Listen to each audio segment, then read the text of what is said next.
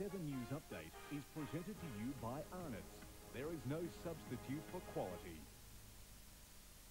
Good evening. Pictures of the devastation in the West Bank have emerged as Yasser Arafat sits down for talks with the US Secretary of State. The two men are trying to find a way to end the cycle of violence. Xanana Gusmao is the favourite to become East Timor's first elected president. More than 400,000 people have today cast their vote in the final step to end centuries of foreign rule. Memorial services have been held for British backpacker Caroline Stuttle as police continue questioning a man about her murder.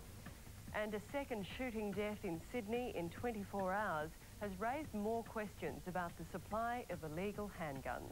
That's the latest from the Ch7 Newsroom. I'm Nat Barr. Good night.